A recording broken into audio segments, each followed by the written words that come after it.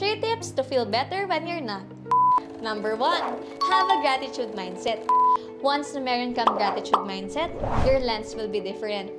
Mas makikita mo na lahat ng bagay, opportunities, and blessings na binibigay sa'yo. Malaki man o maliit, kapag grateful ka. Number 2, don't focus on the opinion of others. Huwag mo nang pansinin yung opinion ng iba sa'yo. Especially, pag hindi naman nila na-achieve yung goal na gusto mong makuha. Sabi nga nila, other people's opinions won't pay your bills. And number 3, surround yourself with the right people. Sumama ka sa mga tamang tao na may magandang perspective sa buhay at tutulungan kang maging successful. Kaya nga masaya ako na nag-join ako sa BTY Support Group. Kasi na-feel ko na safe space siya at i-share ka nila genuinely para maabot mo yung goals mo.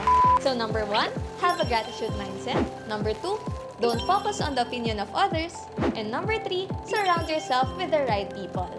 I'm grateful that I was able to share this with you. I hope it made you feel better. Like and follow for more!